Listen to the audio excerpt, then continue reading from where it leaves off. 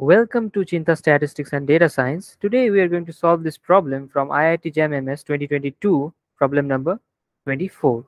The problem says that let xn be a sequence of independent and identically distributed random variables having the common probability density function fx is equals to 2 by x cube if x is greater than equals 1 and 0 otherwise, right?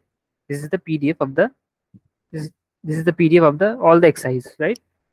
And if limit n tending to infinity, probability of mod of 1 by n summation xi minus theta, this 1 by n summation xi is nothing but x bar, right? It's the mean of the random variables. So probability of modulus of x bar minus theta is less than epsilon is equals to 1 for all epsilon greater than 0. Then theta equals, there are four options. So see, so x1, x2, x3 and so on is a sequence of IID random variables with PDF this, right? So let us first find the expectation of this PDF, this distribution. So expectation of mod x is equals to expectation of x, right? Let us first see that whether the expectation exists or not. So first let us try to calculate expectation of mod x.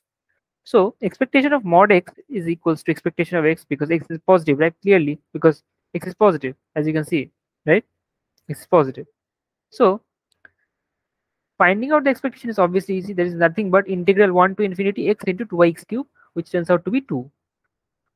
Right? So this is the expectation of mod x and obviously expectation of x as well. So this is the mean of the distribution. So obviously expectation of xi is equals to 2 for all I. That means expectation of x1, x2 and so on. All of them have the same expectation, which is 2. Now, by the weak law of large numbers, the weak law of large numbers states that if x1, x2, and x3 and so on is a sequence of IID random variables with expectation of xi being finite, suppose expectation of xi is mu, which is a finite quantity. This less than infinity means finite.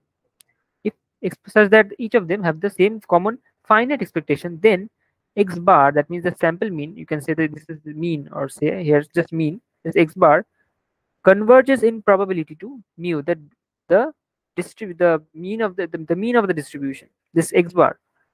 We know what x bar is, right? It is 1 by n summation xi. So this x bar converges in probability to mu, that means the mean of the distribution. Now it just means this convergence in probability means that given any epsilon greater than 0, limit n tending towards infinity, probability modulus of x bar minus mu is less than epsilon is equals to 1, this thing. Now if you can notice, this similar quantity is given, that is this x bar actually, the probability of mod of x bar minus theta is less than epsilon is equals to 1 for all epsilon, right? It is given. That means this x bar converges to theta in probability. Then it must be that case that theta must be equals to 2. It must have theta has to be the population mean. This is the answer. So theta has to be the expectation of xi, which is equals to 2, right? Because x bar converges in probability to the population mean, and here it is stated that x bar converges to theta, right? Converges in probability to theta. That means theta has to be equals to the expectation of xi, which is equals to 2, right? So this is the answer. So this was a very easy problem. All you need to do was know the WLLN, that means weak law of large numbers. That's it. It's a very easy problem. So do like, share and subscribe to the channel for more exciting problems. See you till next time.